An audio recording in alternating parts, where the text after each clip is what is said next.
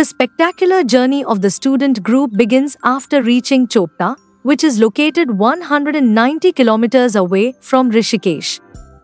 Upon arrival at the Magpie camp in Chopta, we first enter the allotted camps. After freshening up, we do a warm-up and engage in acclimatization activities around the camp. Later, we have dinner and get a good night's sleep. On the second day, we wake up in the morning, stretch a bit, have breakfast, and then, with packed lunch, we take a 7-kilometer bus ride to start the beautiful trek of Tungnath-Chandrashila from Chopta station. Chopta is a magnificent and beautiful scenic beauty where we are blessed with spectacular views of the Himalayas, making us feel as if we've arrived in heaven on earth.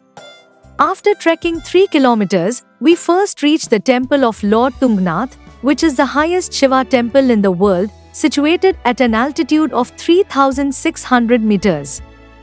After a steep climb of 1 kilometer from the Tungnath temple, we continue the trek and reach the Chandrashila peak, which is relatively easy to reach at an altitude of 4,090 meters.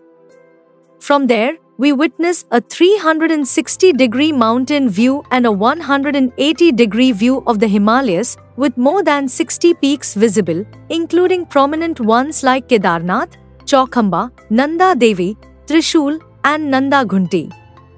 After enjoying the natural beauty here, we spend some extra time before returning to the base camp from the Tungnath temple. In the month of March, there is snow all around, so we slide down at several places.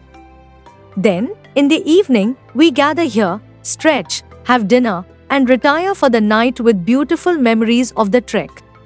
On the third day, we prepare for our second trek to Deoria. We board the bus and begin this 13-kilometer journey. Upon reaching Sari, which is 3 kilometers away from the lake, we gather all the equipment and receive instructions about the trekking rules before starting this beautiful trek, which is at an altitude of about 2.5 kilometers.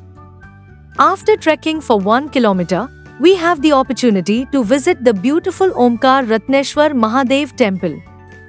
There, we learn about the temple and its significance before continuing our trek towards Deoria. Initially, the trail is a bit steep, and after about 1.5 kilometers, it leads through picturesque Burunj forests. At Deoria Lake, which is a freshwater lake where the Himalayan peaks are reflected in its serene waters, we explore various intriguing aspects associated with the lake. We take in the panoramic views of the Himalayas with our group and capture group photos. Later, we learn more about the lake and its surroundings before having lunch at the Magpie Eco Retreat. After lunch, we trek down to Sari village, from where we board the bus back to the Chopta base camp. Upon returning in the evening, we relax for a while, have dinner, and then retire for the night with some wonderful memories of this amazing trek.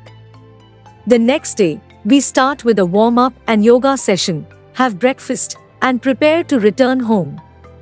After that, we take a group photo and then depart for Rishikesh in our bus. This marks the end of the Chopta journey, leaving us with beautiful memories of the scenic Chopta Valley.